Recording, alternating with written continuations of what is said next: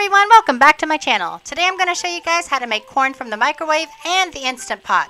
If you guys want to know how to make this, hit that subscribe button and watch me cook.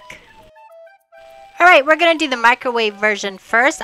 Very easy to do. All we need is one corn and a paper towel. As you guys see here, just a regular corn. This is exactly how it was bought and brought home from the store. I didn't husk any of it. Everything is still intact. And all we're going to do is use this one corn in the paper towel. Just roll it right up. There's a couple reasons why we're using a paper towel. One, once it comes out of the microwave, it's going to be very hot. Two, to keep some of that moisture sealed in there so it doesn't dry out when we're cooking it in the microwave. You want to try to keep the paper side where it's opened down so it doesn't unroll while it's cooking inside your microwave. And excuse the microwave, I hadn't planned on making this video, but I thought, why not? Somebody might not know how to do this.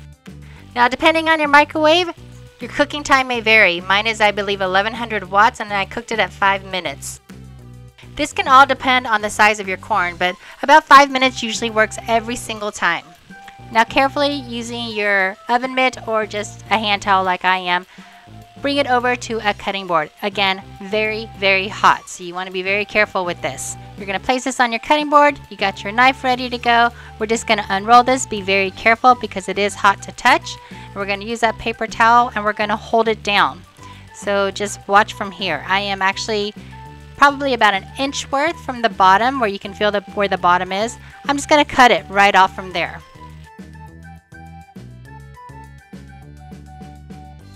And as you can see, this is how it looks once you've cut it. And all I'm going to do is just pull the husk and the silk right off.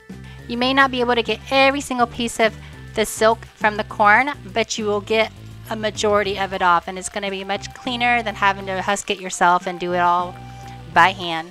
But as you continue watching, you'll see the corn comes right out, and look at that. Fairly clean, right? Let me show you guys the inside if you guys can see. You can still see a little bit of the silk inside. It's kind of hard to tell. I'll try to adjust the lighting, but you can see it in there. But you see how clean it looks. I say this is pretty good for a microwavable version. Check that out. I try to make one ahead of time so it'll be cool by the time the rest of the other corns are done, so the kids can go ahead and eat it by then.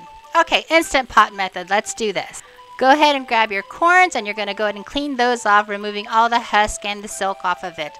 And then you're going to use a trivet if you have it. If not, do the whole rolled up, balled up aluminum foils and throw them in there.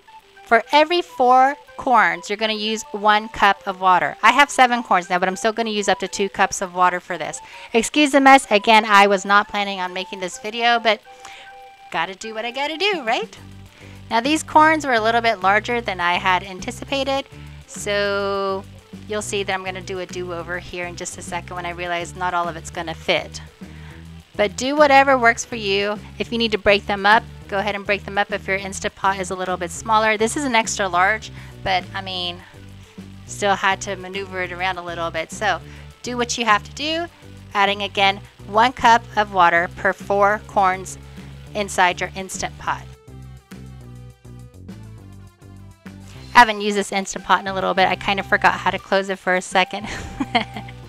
But I do figure it all out, so I'm not going to leave you guys hanging here. So we're going to close it up, make sure you have it sealed in the back, and then we are going to press the steam button, and we are going to cook this for 4 minutes. Obviously, we have to wait for the steam to build up, but once that steam builds up, 4 minutes is all it takes. And then we're just going to release the steam by pressing the valve, and then we're going to just let it sit there for a little bit and do its thing. And when we open it right back up, you're going to see how beautiful these corns look. Take a look at that. Wasn't that so easy, guys? Who knew? Who knew? I mean, I didn't know, so somebody else probably didn't know, and this is what I'm here for.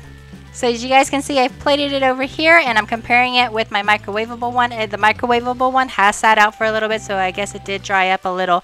But it's still delicious, and it was cold to touch so that my kids could eat it right away. If this video helped you out at all, please give it a thumbs up.